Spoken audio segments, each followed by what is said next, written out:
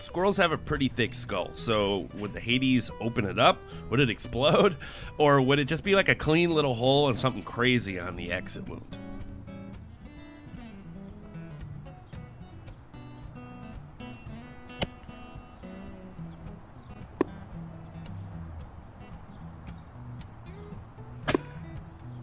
So in real time, I had no clue what had happened, but the noise sounded like I popped a football.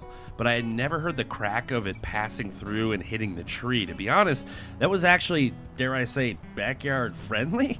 So I walked down and I couldn't believe what I saw. The pellet was sticking out its back. So that was 110 foot-pounds of complete energy dump into this squirrel. I could fit my pinky right through the hole in its head, and then it opened up a wound channel that traveled all the way through its vitals and then stopped just before complete exit. Wow. I mean, look at this pellet.